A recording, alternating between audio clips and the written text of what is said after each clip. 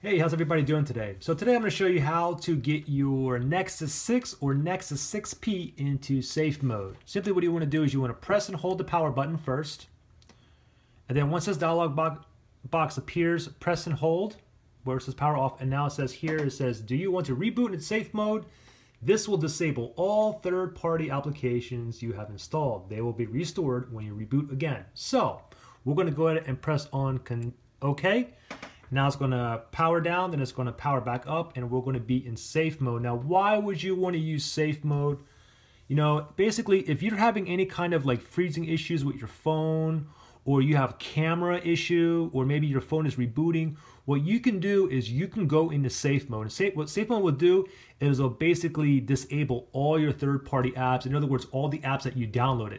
So once you're in safe mode and you're not having those problems again with like rebooting or no camera issues, or if your phone's not freezing, then chances are it's because it is a third-party app that you downloaded. And what you need to do is you need to uninstall it.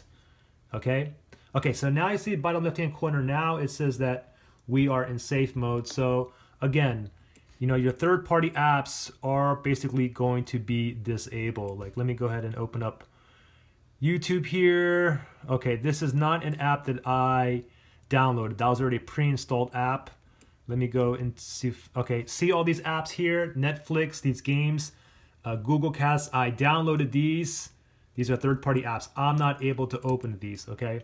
I can't open any of these. So again, if you're in safe mode and you're not having any issues like you did before you were in safe mode, then the most likely culprit is one of these apps that you downloaded, and you need to go ahead and uninstall it.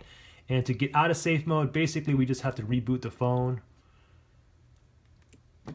Power off just like that, boot it back up, and we should be out of safe mode. That's pretty much it. Any questions? If you need any help or anything, just comment below. All right, thanks guys.